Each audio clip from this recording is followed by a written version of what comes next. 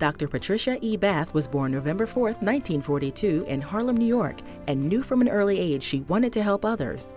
She received her medical degree from Howard University College of Medicine in 1968 and went on to become the first African-American resident in ophthalmology in 1973 at the New York University. While training in New York, Dr. Bath observed a lack of access to eye care for minorities and the poor and pioneered the worldwide discipline of community ophthalmology, which brings eye care to underserved populations.